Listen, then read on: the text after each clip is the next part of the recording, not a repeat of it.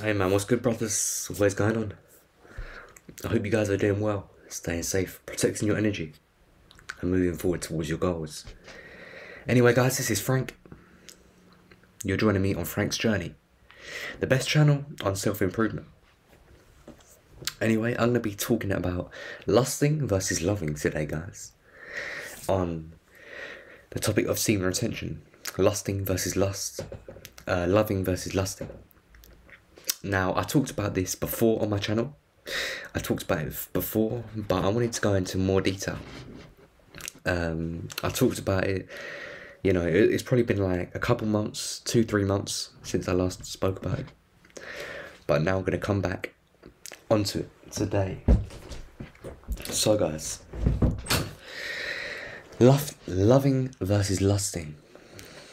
It may be difficult to accept at first, or even try to understand that loving and lusting are two polar opposites. But the thing is, let's start with love. Love really enforces relationships. It builds, it harmonizes, and it brings symphony, and it brings, abundance to a relationship. It brings abundance. Whereas, lust destroys, lust diminishes, and lust, it effectively, kills relationships. It severs good relationships. It severs, bonds between people, and ultimately it destructs. Now, action rooted in love is manifested as servitude. Action rooted in lust is manifested as possession. Now, when you love somebody or something, you want to give yourself to it. When you lust somebody or something, you want to have it for yourself. I've spoken about lust before. Lust is deep rooted in a yearning for something. It's a searching, and it is it stems from a negative source. Lusting is never a beneficial. It's never a benefit to lust, but love, it really builds upon what you have. It builds structure. It builds relationships. That's the big thing there. This is connected to the idea of servitude versus slavery. When you love, you want to serve. When you lust, you want to possess. So I'm just reading through this.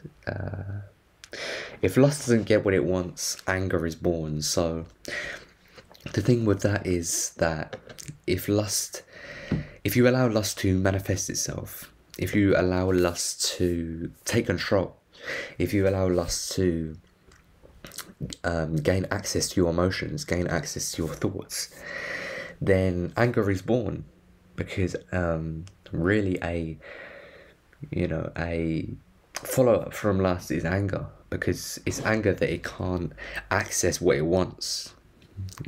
It's a negative reaction of disappointment.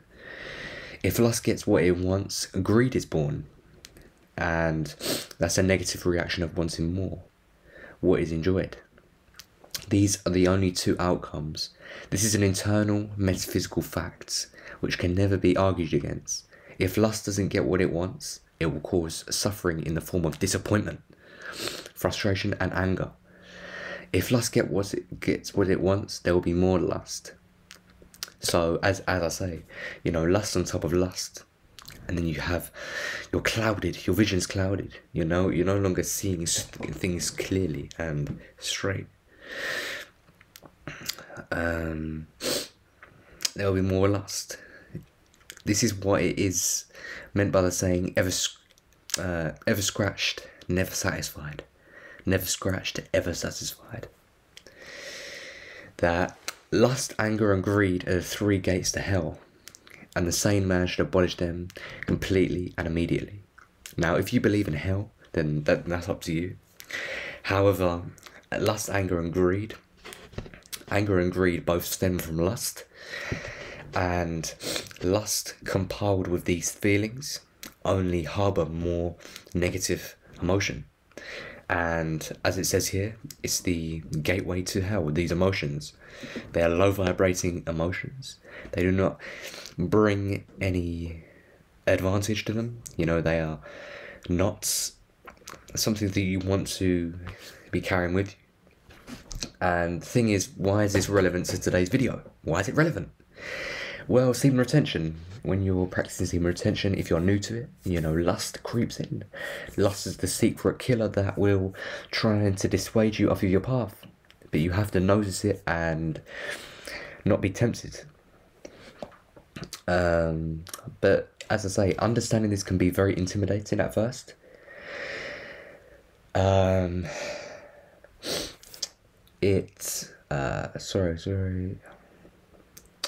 Yeah, it's just, we have to understand, guys, that desire is different from lust. There are two different paths that desire can take.